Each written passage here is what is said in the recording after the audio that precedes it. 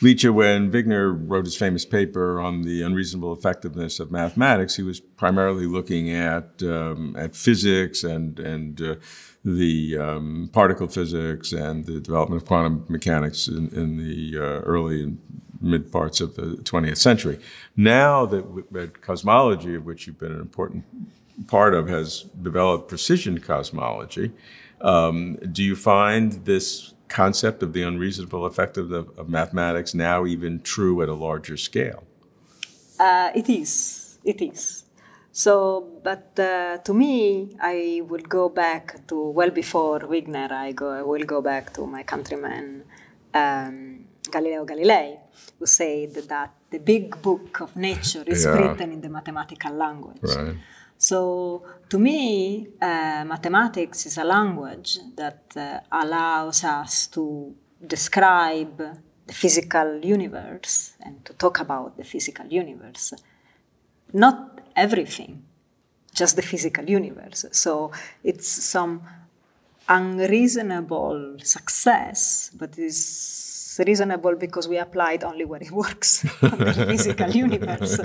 The physical universe, we believe it's coherent, there is a cause and effect, that it's logical, it's self-consistent.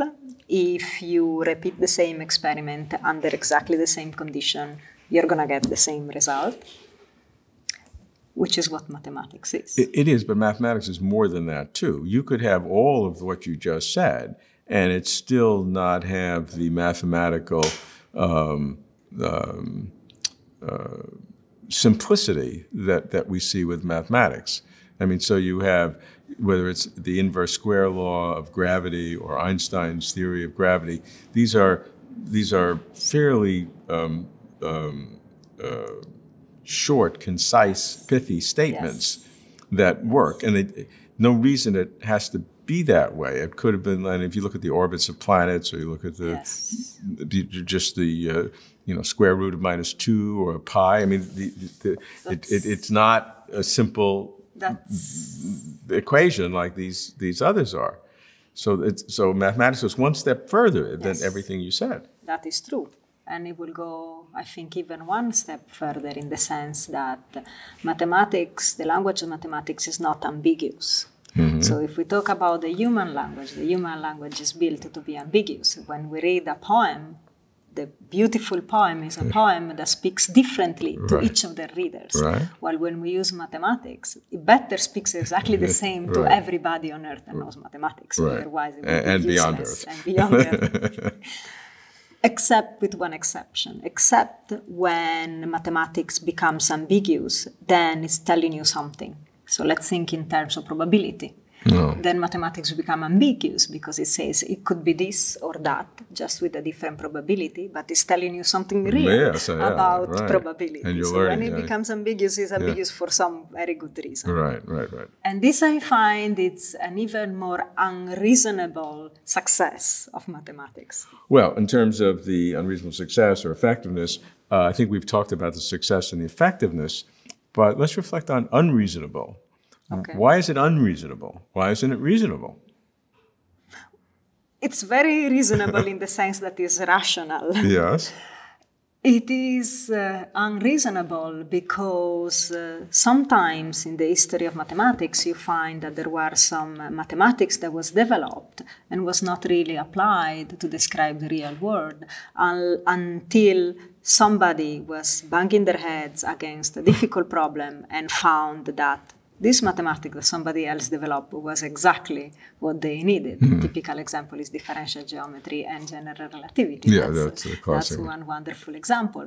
And so this may make you think that maybe there are aspects of the physical world that we are not really able to describe in a simple and consistent way, just because we don't have yet the mathematics to do that. Then maybe one day somebody come up with the right mathematics and bang, we can do it instead of messing around with computers, approximations.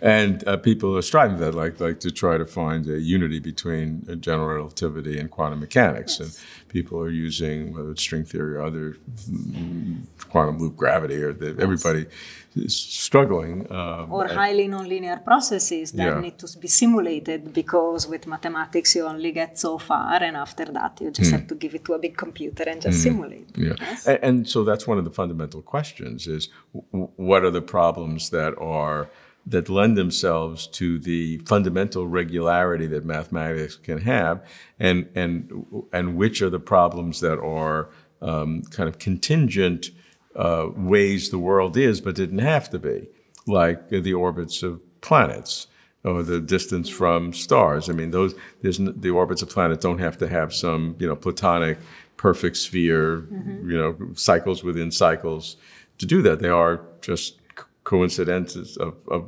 gravity working and pulling in different ways. And so those are two different ways. And some things we know and some things we don't know. So the question is, which of the unsolved problems in physics and cosmology are such that they will ultimately lend themselves to a fundamental explanation that something could not have been otherwise, and therefore almost certainly be describable in mathematical terms and probably a simple term, maybe a different kind of mathematics, or those kinds of problems which ultimately are not the case, that they are total contingencies, just the way things are in our universe at this time, or our solar system, like the orbits of planets, with no fundamental reason behind them. And the question is, of the various problems, which are which? In some sense, I wonder if maybe these two questions or two aspects are the same thing. Because we know that all physical law, as far as we have seen in the development of physics, they were to some extent effective theory. Like Newton's theory is an effective theory that then if you push it beyond the regime where it's supposed to work, needs a modification. So maybe this regularity and this match that we find, it's because all the theory we have are effective theory that describe what we see, and they look simple and they look beautiful to us, but at the end of the day they are effective, and they live in a bigger one, which is probably look a little bit more complicated but it's more powerful, and so on and so forth. So maybe they are not two different views, maybe it's the same, just different aspect of the same question.